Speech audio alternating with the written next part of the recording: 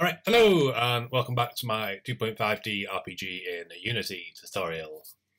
Today is actually the last episode, so we are going to be releasing the assets. They'll be available on itch.io for just like a payment, or on, what's the word? Patreon, that's the one. So you can pledge to me on Patreon, and you can either get it early for the $5 one, or just at the end when they're done for the $1 one. And yeah, so as for the contents of today's episode, we're just going to be covering a few bugs that were here that needed fixing, and serialization of money, because I had not done that last time. So yeah, let's get to it. Okay, so the first bit of, a new bit of functionality I've added to the objectives is this new virtual method called refresh objective. The idea is basically once you load a new scene, you'll override this, or this will be overridden with like the details you need to get whatever objects the objective requires. So like, I don't know, NPCs that you might have to interact with somehow. And that gets called, and it basically does a check to make sure that if the object is in the scene, it is assigned to any like game object variable that you need. And then you can do whatever you want to it. And if it's null, then you just don't check it because you're not in the right scene. And as for an example, this is used in the objective kill someone, where on refresh objective, we basically try, if the target is null, then we say, all right, target is object ID manager.me.getObject by ID, passing the target ID. And if the target is still null, so say we couldn't find it in a scene because we're not in the right scene, we don't do anything. Otherwise, we set the objective to kill target.name, and we set the human stat controller, HSC, to be the human stat controller of the target.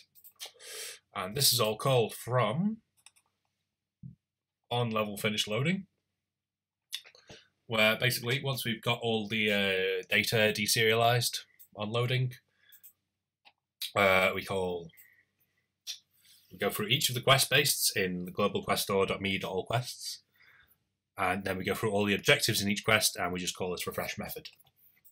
And that's pretty much it. Okay, another change I've made is with the world builder of how the bottom left and top right points of the world are calculated, which is used in the pathfinding, because that's how we work out where we are in the grid, and then use that to get nodes for pathfinding and stuff. If you want more in-depth explanation, there is a video on it called Generating Pathfinding Nodes from Unity tile maps that basically explains how it works. But for now, since the world you use in your game might not be square, I've had to rewrite how these bottom left and top right corners are calculated. So basically what we do is we call this new method called calculate positions when we're passing in the tile map for pathfinding. And what we do is we have 4 values, so low X and low Y, so these would be that'll be the bottom left corner, and high X and high Y will be the top right corner. And what we do is we go through each of the pathfinding nodes. If a node is null, so if like say your area wasn't perfectly square, then there'll be like null spaces in the array which get ignored, well, because it can't create a node there because there's no floor.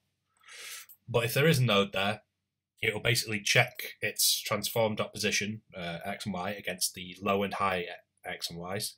And if it is lower or higher applicably, then it will set the value.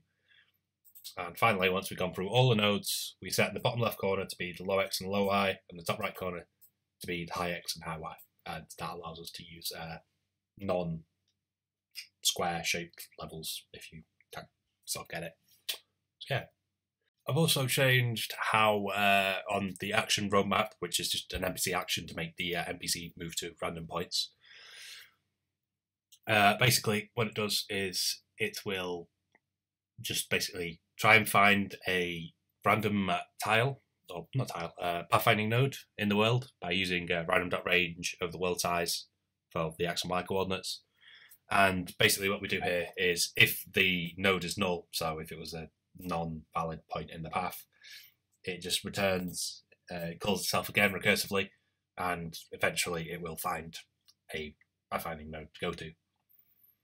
Else it just returns to go to if it has found a node. and that is used here when we're finding the path for the first time, and here when we have reached the end of the current path. And yeah, I've also rewritten how neighbours are decided for nodes. So on basically on our get neighbours method in create nodes from tile maps, and we just basically go through all the nodes, and if the node is null, we continue. Otherwise, if it's within 1.2 units of the node, then we add the node to the neighbours list. I was doing this because for some reason, basically when we have a non-square shaped level and there's like gaps in between with null nodes, sometimes it would add nodes that were too far away, that weren't really connected to it for some reason. So this way, it just basically makes sure that all the nodes are actual neighbours of each other, rather than just across the map.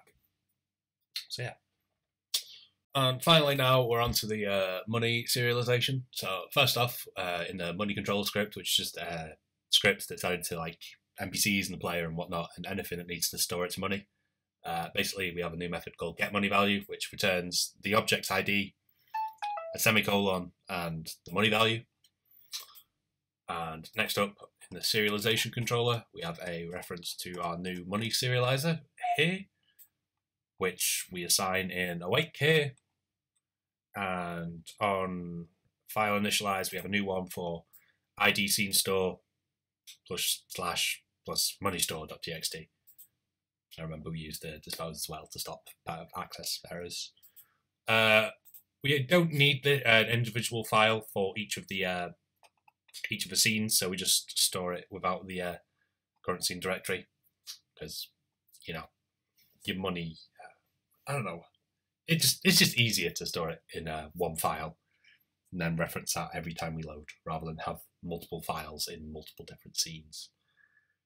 So yeah, and then like pretty much all the other serialized data we have, we call monseri.moneydata.toArray, and we write the lines to a file using our load controller method that we wrote last time.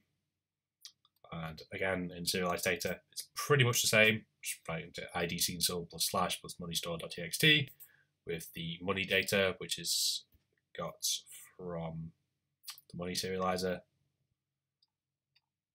And again, money data is equal to load controller.read lines from file, ID scene sold plus slash plus money store.txt. And you get the idea. It's the same as every other bit of serialization, except we use just a hard-coded value rather than a variable. Okay, where's the last bit?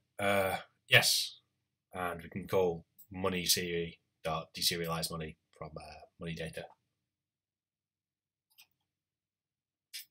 And finally, for the actual money serializer itself, so we have a list of strings, which is just the money data, which is where it's stored, and then the serialization controller uses that to write it to a file. Then we have two more string lists for IDs and money values. This is when we are deserializing or reading through the money data list, and we split them into two separate arrays, so we can have the ID of the object and the amount of money it has separately. So what we do on serialized money is we initialize these IDs and money values to two separate lists. Then data is just us reading in the money value from the file. So in this case, we go into our documents folder, the game directory, save directory, and it should be moneystore.txt. Then we go through each of these strings in data, and we split the string using the semicolon, but we have a shortcut to that with serialization controller.me.split. And then we add the first element of that array, which would be the ID of the object, to IDs, and money values gets the second element of the array, which is the money value as a string. Next up, we get the money controller. We find all the money controllers in the scene, and then we have a string called retval, which is because I originally intended to return a string, but doing it all in a void is just as effective, I guess. So I can actually refactor that now. Rename temp or something. So what we're doing is just temporary store for the string. For each money controller that we found in the scene, we get the object ID off the object that the money controller was on, and we check it against our list of IDs that we found in the file. So if we do find a file, so say if it was the player going between scenes and they got more money in one scene, and then, you know, then all we want to do is update the money value of the player at the index, and we get the index of that value by finding it in IDs, or using the IDs and calling index of, and passing in the ID. And then we just add in the mon.moneyvalue.toString. If we don't have, if we can't find the ID, then we assume that this is a new person or entity that we haven't encountered in the game before. So we need to create a new entry for it. And we just add mon.getValue to our new list called temp. And remember, mon.getMoneyValue returns the object ID as well as the money value. Money serializer. And then finally, we go through all the IDs and we add to temp IDs X plus semicolon plus money values X. So that'll basically take all our existing ones, whether they've been updated or not, add them to this new list temp in the correct format so we can deserialize them and reserialize them and redraw them and all that. And finally, we just assign temp to be, or money data is set to be temp. That's it. And likewise for deserialized money, we get passed in a string of values, and string array of data is equal to string.split with the semicolon, which we use the shortcut for again.